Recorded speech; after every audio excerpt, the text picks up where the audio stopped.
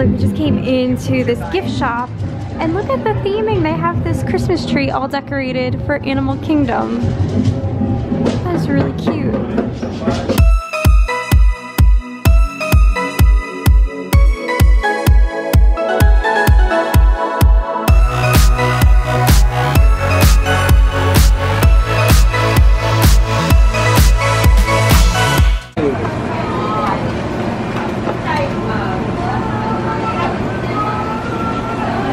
Okay, so we're heading back into Pandora for the first time at night. That we were only here the one other time and it was during the daytime. And we actually didn't ride anything because everything was like super duper long waits. But tonight we do have a fast pass for the Navi River journey. And we're gonna play it by ear and see if maybe we could do Flight of Passage. We'll see, but oh look, my shirt is starting to glow and the ground is all bioluminescent. Look at that.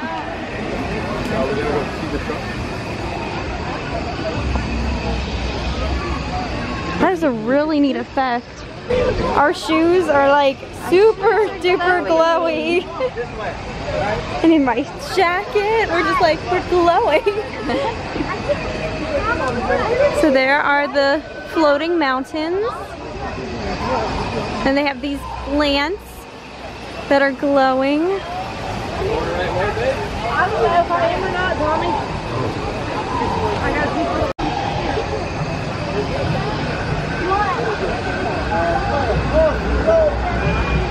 This side right here seems to be like the best view, it looks like, of the mountains.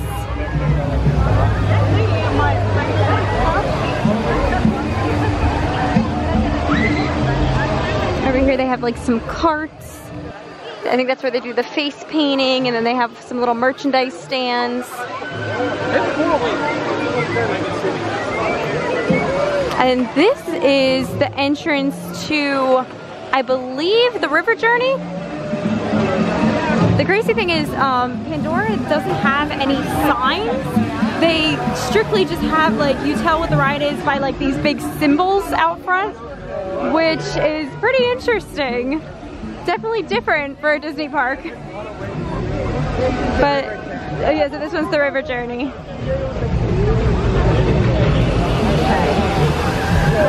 hours and 25 minutes. Can you imagine what Flight of Passage is? Probably crazy. If that one's 2 hours and 25 minutes, I don't even know what, or well, 225 minutes, so how many, that'd be like, that's still well over 2 hours. 3 hours pushing, yeah. So I'm gonna guess it has to be in the 300s. When we came into the park, somebody said it was a 5-hour wait. Oh gosh. Unreal. I know. But you know, it's funny because I don't know when we'll ever get to ride it. It's like that from first thing in the morning, and as annual pass holders, we can't make fast passes 60 days out like people staying here, so yeah, we may never get on for a long time. Yes, we'll see. We're gonna test it out. Hopefully this trip at some point it will happen. We'll make it happen. I've seen online where people like get here like first thing in the morning and they like literally run to Flight of Passage, but that just seems like such a mess of just like crowds, and still even doing that, your wait is gonna be super long because so many people get here to try to attempt that. It's crazy, it's crazy.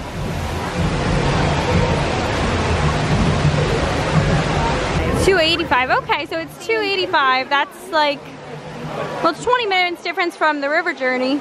A nice little quiet spot in Pandora. Little water feature.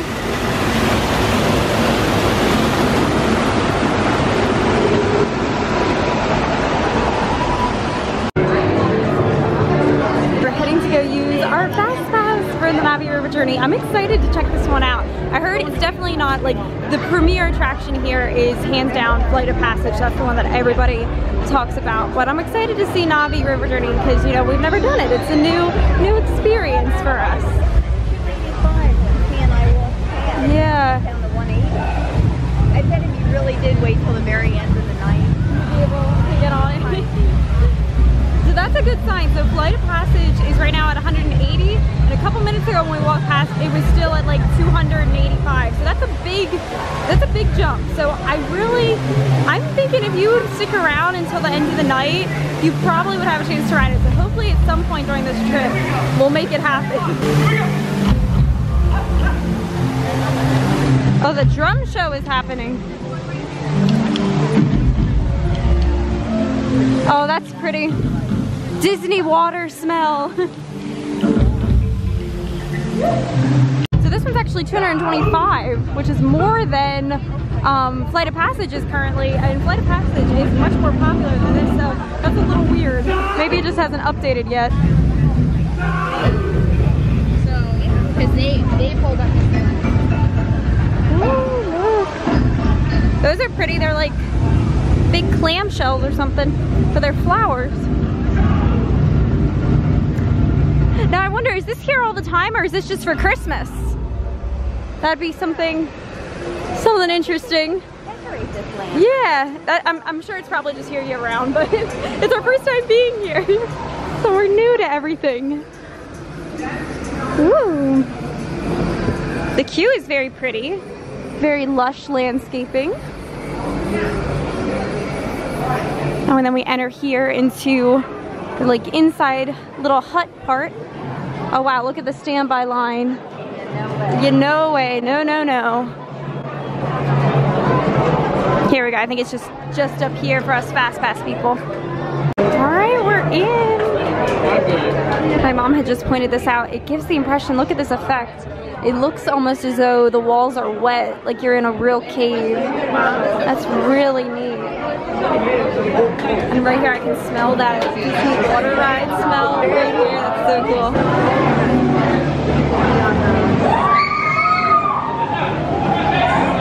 I didn't think this was a thrilling ride, but okay. People are just so excited for this, I guess.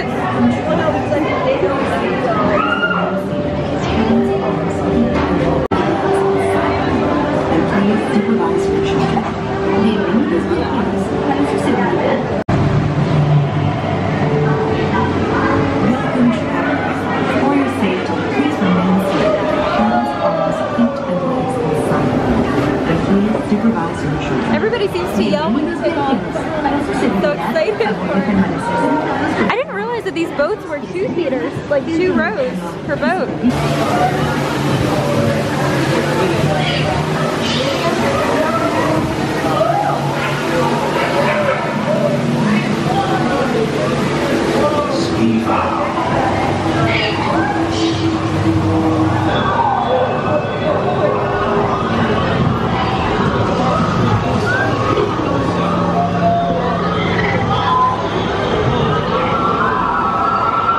Look at them floating.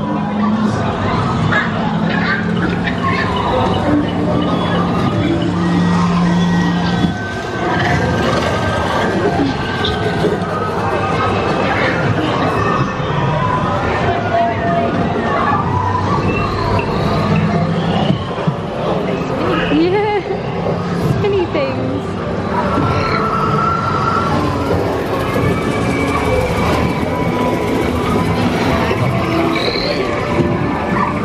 Oh yeah, it looks like they're jumping.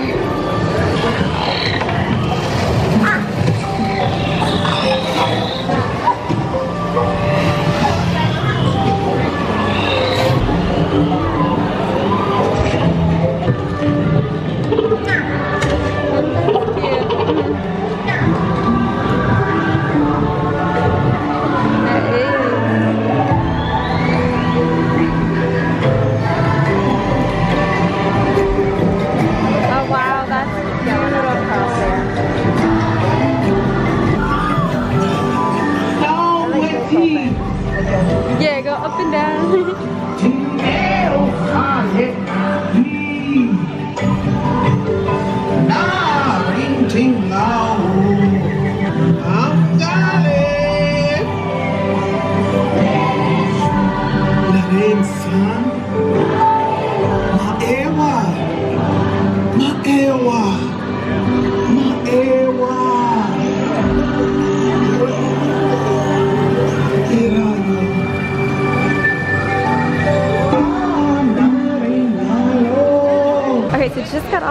of the Navi river journey for the very first time, and I really liked it. You know, I was hearing some reviews that, you know, it was kind of like underwhelming or like, but I really like, I would have to say I would never wait 200 and whatever minutes for it. I don't think I'd ever do that, but like if it was ever like at a just regular time, absolutely. I thought that was really relaxing and beautiful. Like the scenes were, I mean, there was so much detail. I'm sure riding it again I would pick up on even, you know, different things that I didn't notice this time around. I really loved it. I thought it was very well done. Just, it was very peaceful and serene, and all the colors, it was very vibrant, and I really liked that one. So that was awesome. Now that has me like even, like I said, a lot of reviews was like, you know, oh, Flight of Passage is hands down, you know, the best thing ever, and you know, this one's kind of like eh. Well, I thought that was amazing, so I can only imagine when I ride Flight of Passage for the first time, it's just gonna be incredible. I can't wait. Yes, more vibrant. Yeah, me and my mom were just saying, like, you know, we really, like, when we were thinking of, you know, Pandora at night and it glowing, it's very dark around this area. It's very dark. I don't even know if you can see me right now when I'm talking. It being more like the ride that we were just on, where all of the luminescence and colors are so bright. So bright that it really lights your way. Exactly. Like that would, if they could have like replicated what was in the ride like out here, that would be amazing. It's still very pretty, but it is just like, I mean, when you're trying to navigate right now, like it's very dark lit. Like I think other parts of Animal Kingdom actually, like at nighttime, you can see better than what this was supposed to be of, you know, it glowing. So yeah, I think maybe if they just kind of kick it up a couple notches, the brightness, then it'd be all good. Just kick it up a little bit, Disney. But yeah, still very cute. Oh, and then this over here is Tiffin's. It's like a lounge, which I heard like incredible reviews over. So I think they have like some tapas stuff and things. So maybe sometime we'll try that. Oh yeah, Sherry said that. Yeah, our cousin who lives here, this was her recommendation. She said, I believe the executive chef is the same chef that's over at Sanaa, and we love Sanaa. It's one of our favorite restaurants on property. So I can just imagine that, yeah, that's probably why this place is so good as well. Oh wait, is it, yeah, this one's Nomad Lounge. That's also part of the, yeah, Tiffin's, and then that's the lounge for Tiffin's. Gotcha.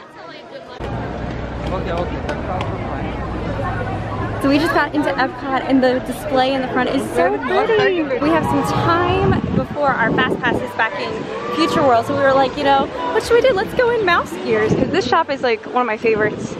Look at the decorations. I need to buy this right now. I seriously do. This is so cute.